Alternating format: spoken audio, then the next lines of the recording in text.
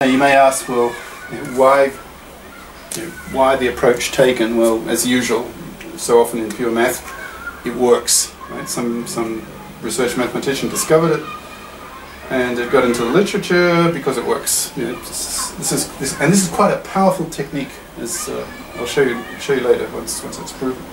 All right, so let's start the proof. So it's sort of in two parts. Well, let me make some general comments. Like how are we going about the proof? Well, we have two sets here, right? T of G is a set, T of H is a set, and what we will try to do is prove that these two sets, given this assumption, that these two sets are equal in size. So how do you prove two sets are the same? Well, if they're the same set, so yeah, if you have two sets that are the same set, then obviously they have the same size. So let's try to prove that this set is that these two sets are the same, effectively. And how do you do that? Well, go way back to the second lecture, I think, on sets, and to prove that set A is the same as set B, you do it in two parts. You use subsets. So you show that A is a subset of B, and you show that B is a subset of A. And therefore, the only way those two statements are compatible is if A equals B. Right? So we'll use a strategy like that. Now, remember from the lecture on sets, to prove that A is a subset of B, so if you want to prove something like this, okay, A is a subset of B, you say for all x belonging to A implies that x belongs to B. Remember that from lecture 2, the second lecture? Okay, so for all elements x that belong to A implies that the x's, they belong to B.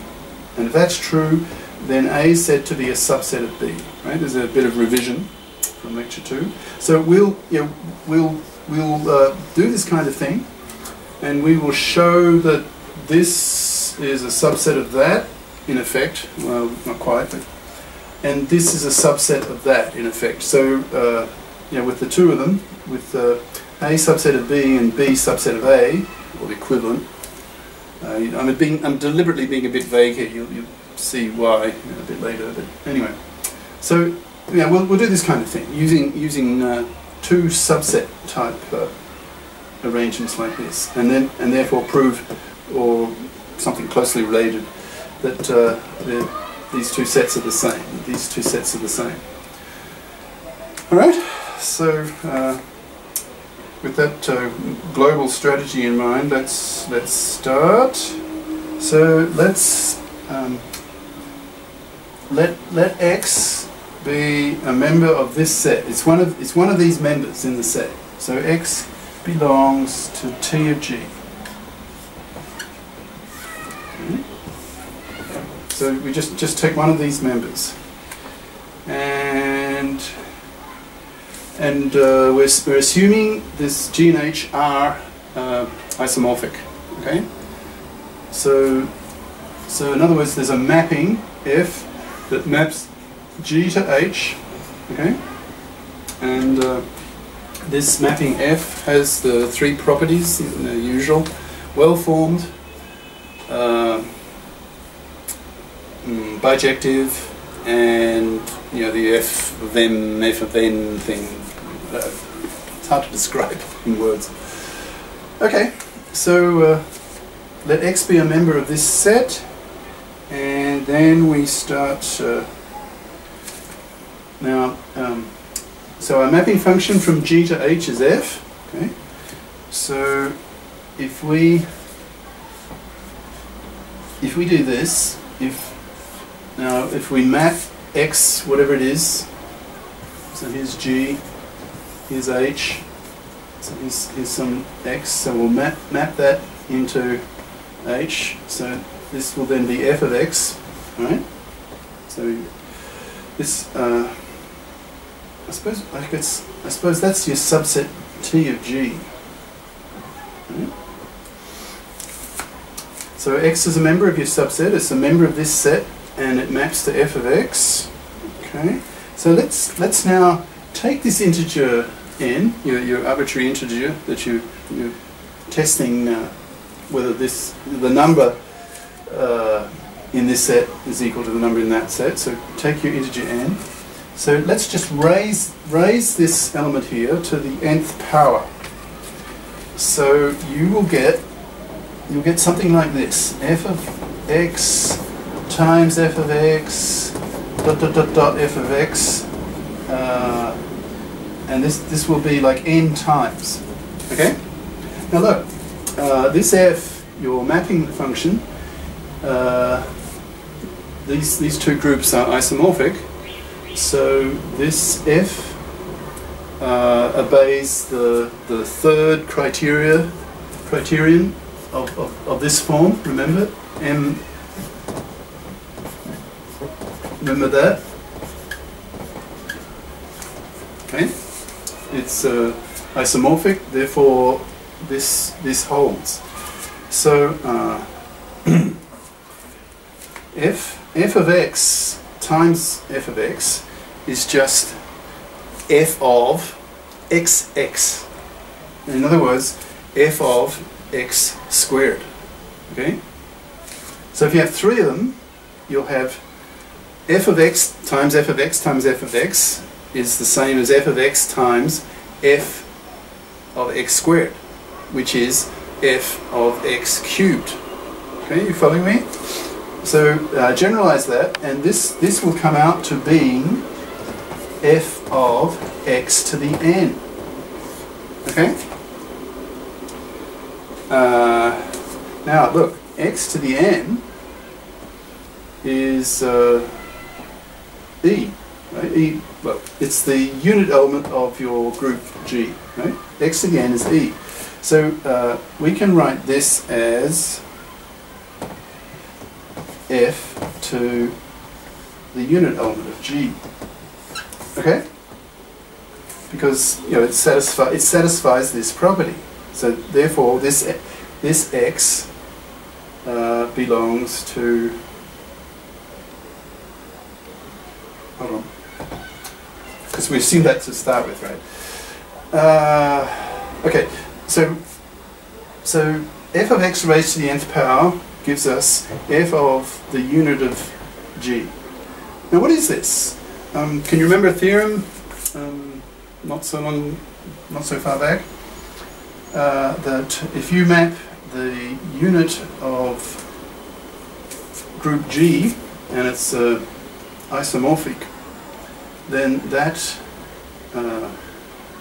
E maps into the unit of H. So this is just E of H. Okay? Alright? So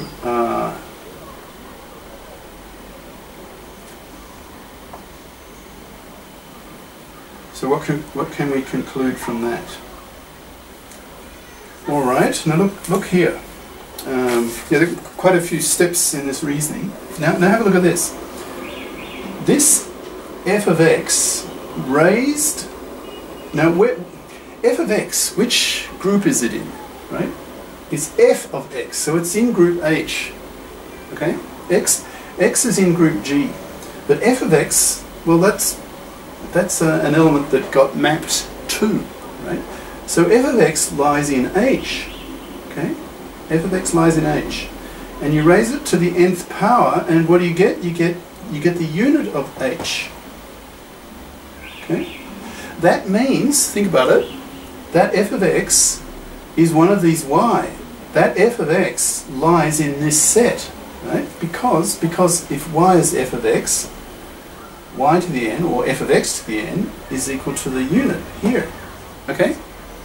Therefore, f of x is a member of this.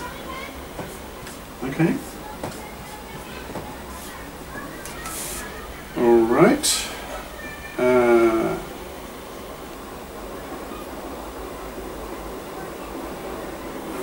Now what can we conclude from that? Okay, now here's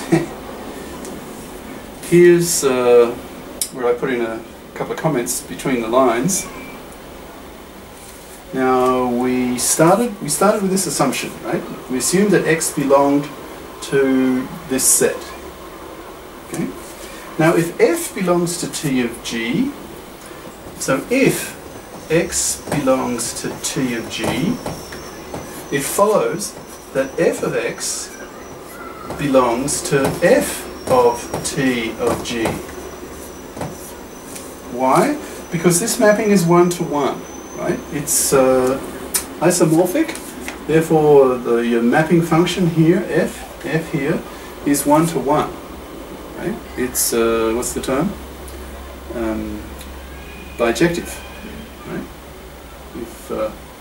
If you have an isomorphism, this F here has to be not just well-formed and obeying this, but also has to be bijective. Bijective means one-to-one, okay?